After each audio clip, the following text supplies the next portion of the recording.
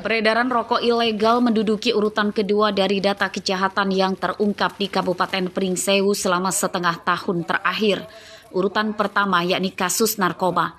Ini terungkap saat pemusnahan barang bukti di Kejaksaan Negeri Pringsewu pada Selasa pagi. Seluruh barang bukti yang disita berasal dari 105 perkara yang ditangani Kejari Pringsewu sejak Januari hingga akhir Juni 2022. Selanjutnya, petugas menyita lebih dari 56.000 batang rokok ilegal berbagai merek.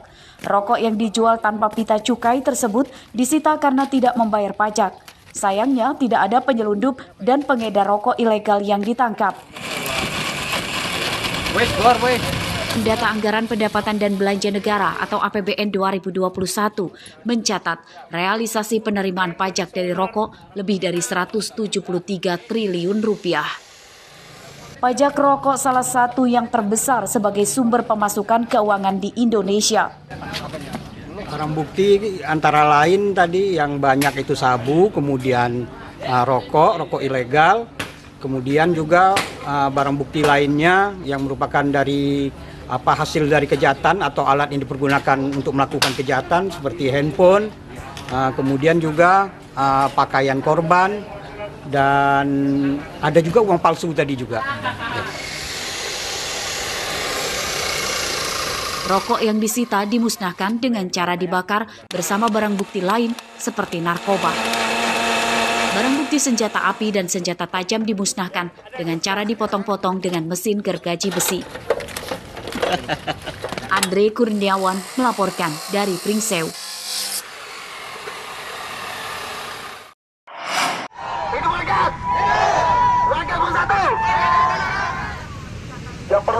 Puluhan warga Dusun Sukadamai, Desa Malangsari, Kecamatan Tanjung Sari, Lampung Selatan, Selasa siang berunjuk rasa memprotes dugaan penyerobotan lahan mereka yang dilakukan mafia tanah di sebuah perusahaan.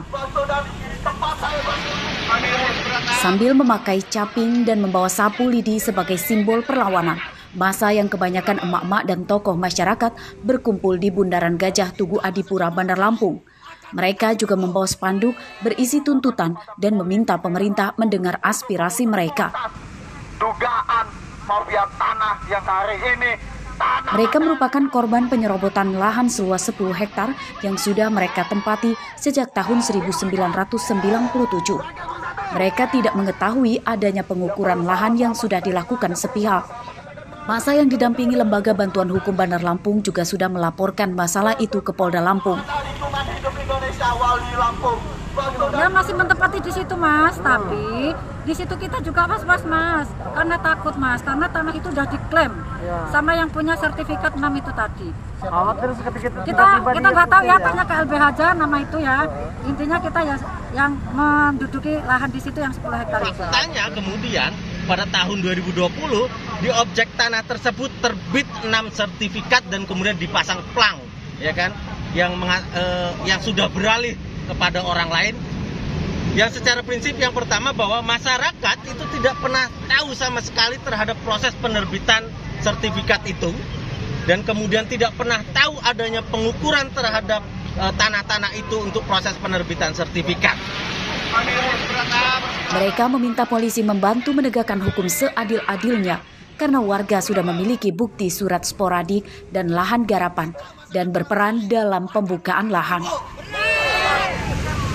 Arsadi Saputra melaporkan dari Bandar Lampung. Untuk mengusut tuntas dugaan mafia tanah.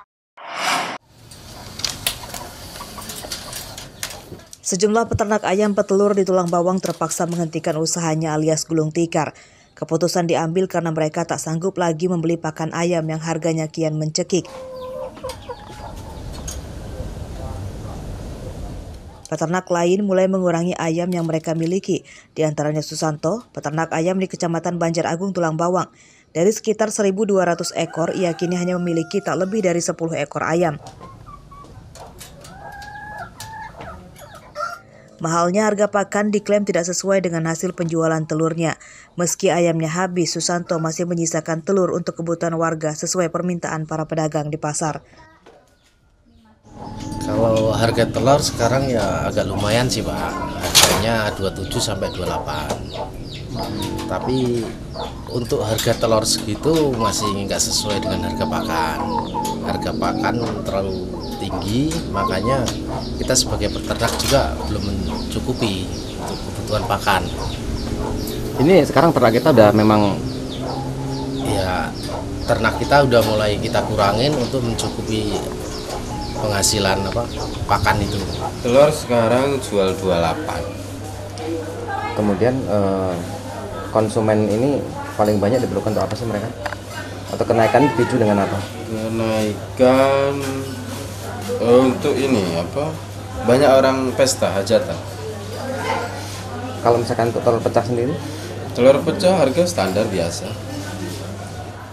Meski harga telur kini mencapai Rp28.000 per kilogram, namun sejak Lebaran 2022 harga pakan ayam juga naik drastis.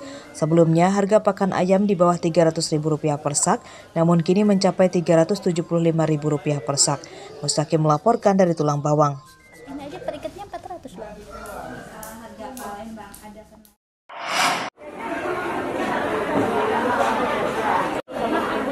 Harga cabai di berbagai daerah di Lampung serentak turun, seperti terpantau di Pasar Liwa, Kecamatan Balik Bukit, Lampung Barat pada Selasa pagi. Harga cabai merah keriting turun Rp25.000 per kilogram dan harga cabai rawit turun Rp20.000 per kilogram. Cabai merah keriting kini Rp75.000 per kilogram dan cabai rawit lebih mahal Rp5.000, yakni Rp80.000 per kilogram. Yang penting petani juga enggak. Menurut pedagang, turunnya harga cabai karena pasokan dari agen mulai banyak. Selain itu, pasokan para petani lokal yang langsung menjual cabai ke pedagang di pasar juga mulai ada. Harga cabai untuk sekarang udah mulai turun. Yang merah ngejar udah 75, rawit udah 60. Sebelumnya Bang memang berapa Bang? Sebelumnya udah sempat 100. 100 ya? Ya, sekarang 100. Cabai merah. Cabai merah ya? Cabai sekarang udah mulai turun. Cabai rawitnya Bang? Cabai rawit sekarang udah 60, kemarin juga 100, sekarang udah 60. Iya. Turunnya harga cabai disambut gembira emak-emak sebab 3 hari lalu masih di atas Rp100.000 per kilogram. Alhamdulillah bisa ngatur duit lagi. Bisa ya? Seneng lah dikit ya? Senang ya. Bawangnya yang maunya turun juga. Bawangnya udah turun Bang? Turun juga. Iya.